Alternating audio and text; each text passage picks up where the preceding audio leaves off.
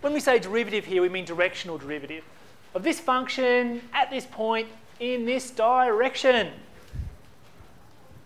Okay, so nothing super special about this example. Again, we use the dot product. So doof is just the dot product of these two vectors. Of course, dot product makes sense when we have sort of vectors in 3 dimensions, no problem. So let's compute the components. Firstly, is this a unit vector? Is it? No, it's not. Okay, so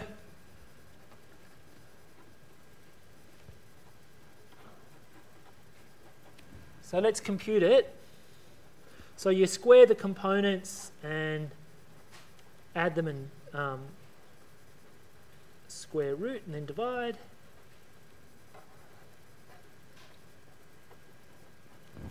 Now, according to my calculations, you should get 1 on root 49 here. So it's just the following. Now, come exam time, I'm always staggered at how many people can't do that bit. You can do it! You can do it! Okay? I get upset, depressed when people can't do that. Anyway, let's calculate the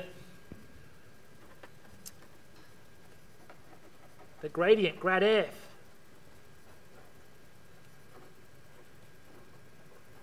So it's just partials.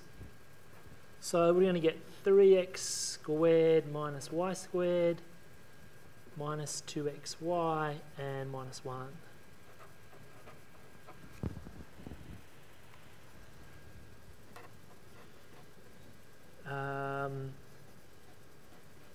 So the gradient vector at our point of interest, just sub in.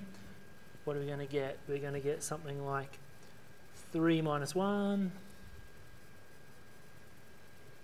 minus 2 and minus 1.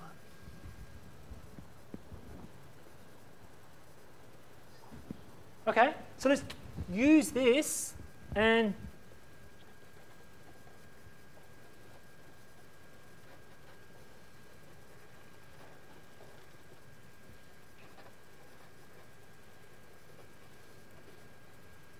dotted with